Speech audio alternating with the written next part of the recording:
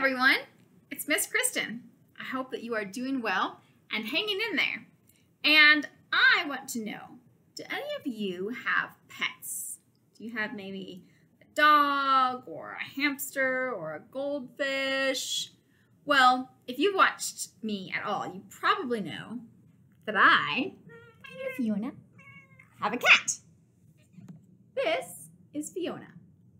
And she likes to come and jump in on videos because she hears my voice and she gets excited. If I'm talking on the phone and she hears me, she'll come and meow and she'll try to jump in on the conversation because she recognizes me and she knows who I am, right? You know who I am? Hi. And I take care of Fiona because she's special, so I make sure that she has plenty of food and water, and I take care of her litter box, and I make sure she's safe and has a place to sleep. And if I ever have to go somewhere where I'm not going to be around, I let someone come and help me take care of her. I give someone a key and they come and feed her. And Fiona's usually very suspicious when someone else comes because she doesn't recognize them. She doesn't know their voice, so she gets a little nervous, and sometimes she gets a little mad if it's somebody that she doesn't know. But she knows me, and she trusts me, and she knows that I will take care of her, right? Well, my responsibilities with Fiona are a tiny, tiny little bit like being a shepherd. Do you know what a shepherd is or what a shepherd does?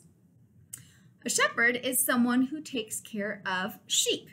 So now there are still people who are shepherds, and in Bible times, there were a lot of people who were shepherds that we read about in the Bible.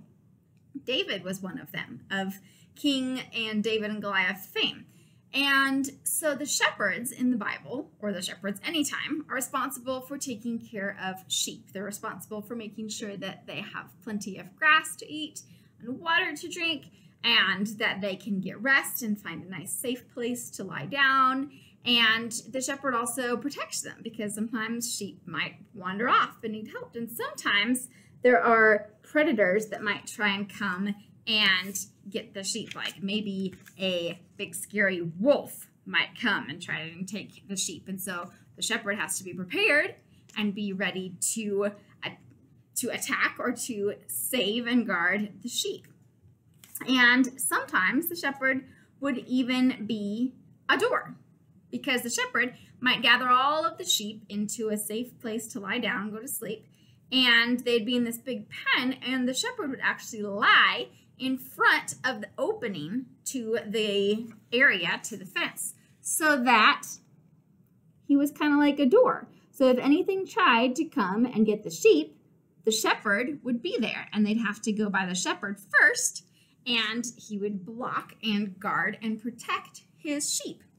And you know, in the Bible, Jesus said he was like a shepherd. He said that he was a good shepherd who would take care of his sheep. And Jesus said that his sheep knew him and knew his voice and would come and follow him when he called. And some people were a little confused by that. Well, what is Jesus talking about? Like, who are sheep? He has sheep? I thought he hung out with fishermen. What is this guy talking about? And Jesus was saying that he is our shepherd.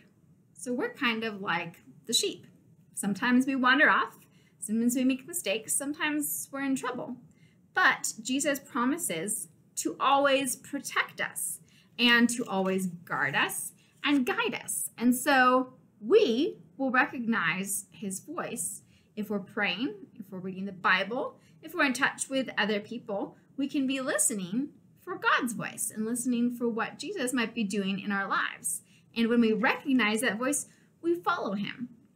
And Jesus also promises to protect us, to guide us, to provide for us, to make sure that we have what we need, that we have food and water and rest. And Jesus also says that he will keep us from danger. So a really good shepherd would be willing to fight for his sheep, would even be willing to get hurt or even to die for his sheep. So Jesus said that he was the good shepherd who would lay down his life for the sheep. And we know that he did that actually, that he died for us so that we could be safe and that we could live and that we could go to heaven with him someday. So we know that he loves us. And we know that he cares about us, cares enough to fight for us, cares enough to die for us, and that he will always take care of us, and that we can always trust him, that we can listen for his voice, and that we can know he is there. See, I'll bet that these little sheep, if they knew their shepherd was lying in that doorway, they'd probably feel pretty secured and pretty cared for, kind of like my cat feels if she knows that I'm in the house with her, kind of like you feel if you know that maybe your parents are in the bedroom next to you, or you have a nice big fluffy toy to take care of you. Well, God loves us a lot more, even more than I love my cat. And he loves us more than anything we can imagine, and promises to be our shepherd, that we can listen for his voice, and that we can always trust him to take care of us. So that's something that Jesus said, and that's a promise that you know you can believe. So remember that when things are scary, when you're not sure what's happening, Jesus is our good shepherd, and he will always take care of his sheep. Why don't we say a prayer, and we can thank God for that, and ask him to help us when we're feeling a little afraid. Dear God, thank you for Jesus. Thank you that he is the good shepherd. Help us to listen for his voice. Help us to trust him, even when we're feeling afraid.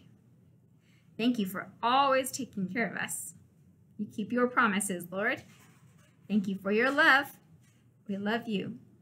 In Jesus' name, amen.